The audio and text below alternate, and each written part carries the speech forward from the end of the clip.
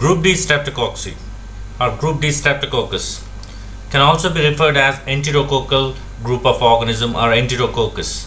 In this lecture, we are going to concentrate mainly on two pathogenic Enterococcus organisms, that is Enterococcus faecalis and Streptococcus bovis. Enterococcus faecalis, the name is derived mainly because of feces. These organisms are seen in human feces. They are endogenous in nature, that's why it is called as Enterococcus faecalis. Whereas Streptococcus bovis, the second organism, it is non-enterococci. It is referred as non-enterococci because it is transmitted to humans from bovine animals. It is bovine in nature. That's why Streptococcus bovis is non-enterococcus, whereas Enterococcus faecalis is an enterococcus organism. So combined together, these two organisms are combined together can be referred as Group D Streptococcus organisms. They are always seen inside the GI tract. They are normal flora of GI tract. They are gram-positive cocci in pairs or in chains. So these organisms resembles like Streptococcus pneumoniae. So in gram-stain smears, it resembles like Strep pneumoniae. They are catalase negative. They have a Lancefield Group D specific carbohydrate molecule on its surface, and it is associated most of the times with teichic acid. And these are facultative anaerobes. Hemolysis on blood agar varies. So few organisms shows alpha hemolysis, and majority of the organisms shows gamma hemolysis and blood agar culture media, and they resist to salinity, halo tolerant, and they are bile resistant. Epidemiology. These organisms are seen endogenously in human large intestines as well as in animals. Humans get this infection from food transmission, and we can also humans get this infection from hospital environments. These organisms always seen in hospitalized environment. Most of these organisms in hospitalized environment are antibiotic resistant. So people always have a chance of getting this nosocomial infections. And most predisposing factors which can lead to cause this nosocomial infections are urinary or intravascular catheterizations and surgical procedures in the hospitals, and intensive care unit patients are more susceptible to get this nosocomial infections of enterococcal group of organisms. Pathogenesis. These organisms always carries R plasmid, resistant plasmids, antibiotic resistant plasmids. So that's why these organisms are resistant to antibiotics, and there is no specific particular virulent factors in causing the infection. These organisms can colonize and secrete some few factors that can lead to cause the infection. Those are fibrinolytic enzymes which can break the fibrin, which can help this organism in penetrating into the tissues, and these organisms have a carbohydrate molecules on its surface. We'll call it as carbohydrate factors. Helps in addition of this organism to the host cells, and these organisms can colonize majorly with the help of one secretory factor, that is bacteriocins.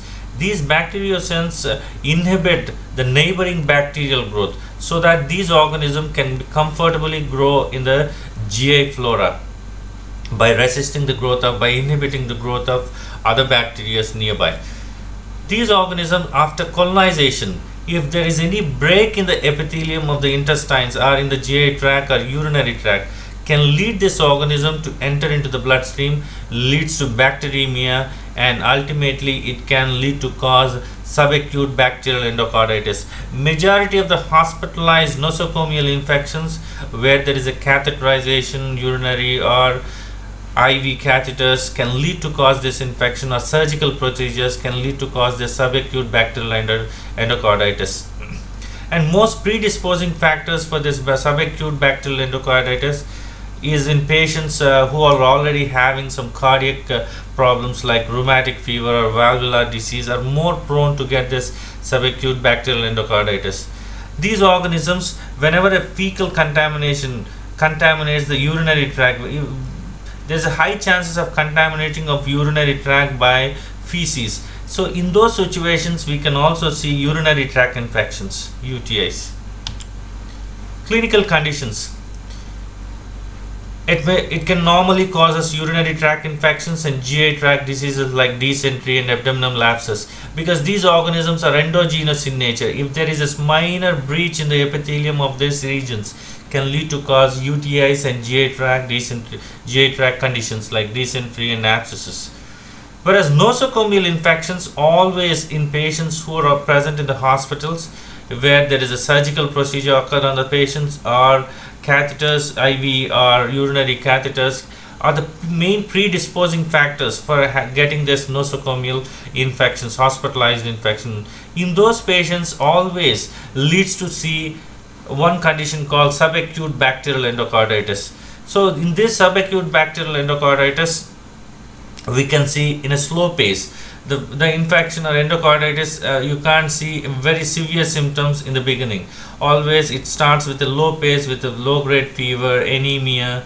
You can see splinter hemorrhages, you can see skin nodules, Genevieve lesions, or you can see Osler's node. You can see in some severe cases we can also see meningitis cases or encephalitis because of subacute bacterial endocarditis. Whereas there is one more organism, important one, that is Streptococcus bovis. Streptococcus bovis always also associates with colon cancer. There is no particular reason or there is no particular evidence that Streptococcus bovis is a carcinogen, but always in colon cancers we can see that Streptococcus bovis is always seen or can be extracted from the colon cancers. And these Streptococcus bovis organism can also cause all these infections like urinary tract infection, GI diseases, or nosocomial infections. And very rarely we can see meningitis because of these organisms. Whenever they enters into the tissues because of subacute bacterial endocarditis, they embolize whenever they struck or whenever they block the capillaries of the brain tissues, can lead to cause necrosis and meningitis condition or encephalitis. So clinical conditions. So these organisms can always seen endogenously, or we can get these organisms through food transmission, or IV catheters or any surgical procedure can lead this organism to enter into our human tissues or into the bloodstream. So entry is by endogenous, foodborne, and catheters even because of surgeries. So we can get GI tract problems. So GI tract problems, GI tract infections, dysentery and abdominal abscess. We can see the dysentery condition with diarrhea with blood and pus. We can also see abdominal abscess. We can see urinary tract infections. In urinary tract infections, most of the time it is because of this organism from the GI tract. Whenever it is transmitted to urinary tract, we can see UTIs. So in this condition we can see dysuria, pain during micturition, increased frequency of urine. We can see lower abdominal pain.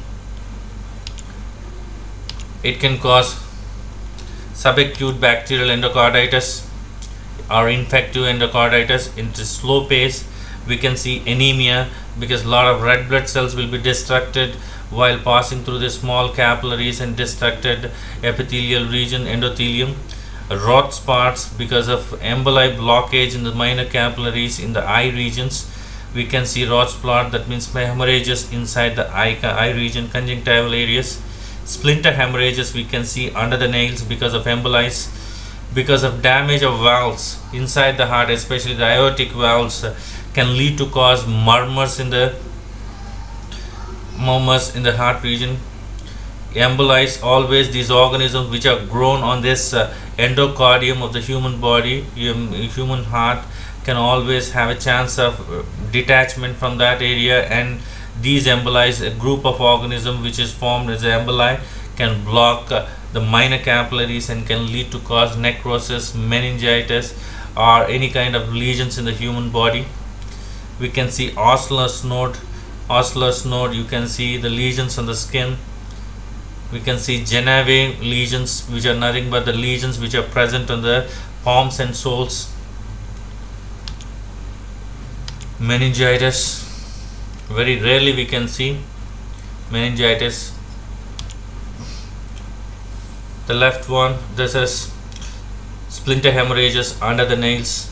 because of emboli of these organisms can block the capillaries, which can increase the pressure and rupture the capillaries, can lead to cause splinter hemorrhages.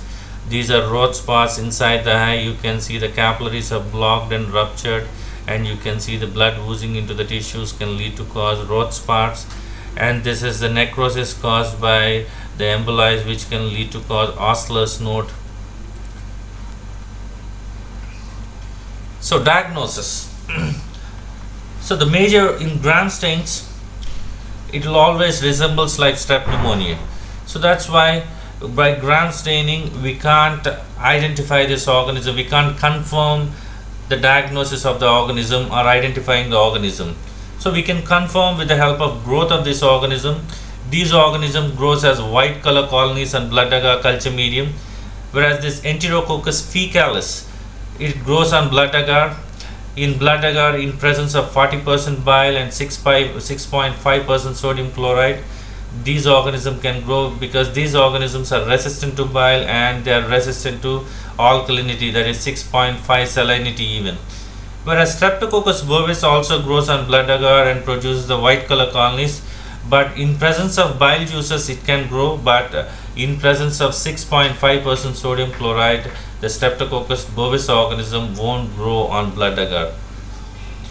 Whereas there is one more identification test, that is BE, by using BEA media, a bile escalin agar medium. These organisms, Enterococcus group of organisms, have a capacity to hydrolyze escalin to escalatin.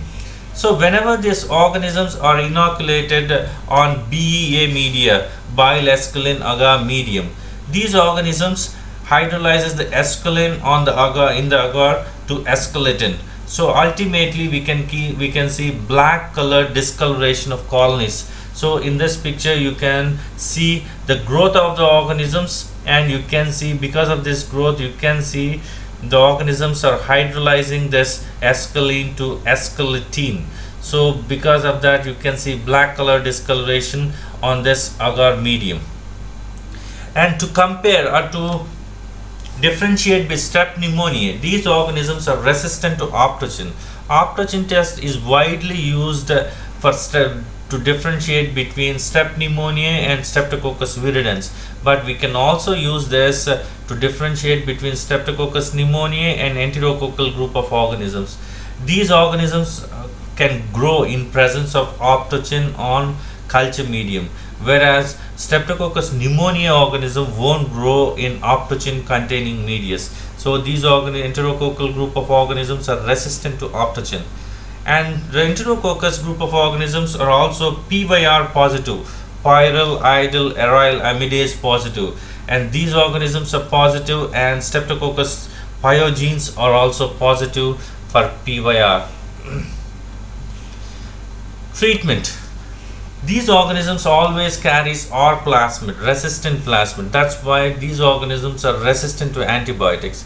Very few organisms we can treat with ampicillin. Enterococcus group can be treated with ampicillin, very few organisms, but majority of them are resistant to antibiotics because they carries R plasmids. So the drug of choice for enterococcal group of organisms is vancomycin. Vancomycin is the